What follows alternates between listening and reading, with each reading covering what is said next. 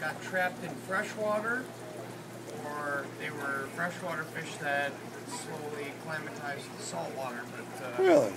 technically, they're about as close to a saltwater fish in terms of, you know, an actual living, damsel. They're similar in behavior, similar in color, shape. Their jaw structure is very unique just to those two types of fish. They have a split lateral line. That's what differentiates cichlid from most fish, is they actually have two spines. Two spines? Yeah, so it's real easy to see in some of them. So like this guy, you can see there's the spine that goes from his eye about halfway back to his tail. And then there's another one that goes straight back from his tail. Some fish are easier to tell than others, but cichlids all have two spinal cords. Stuff I didn't know. That's cool.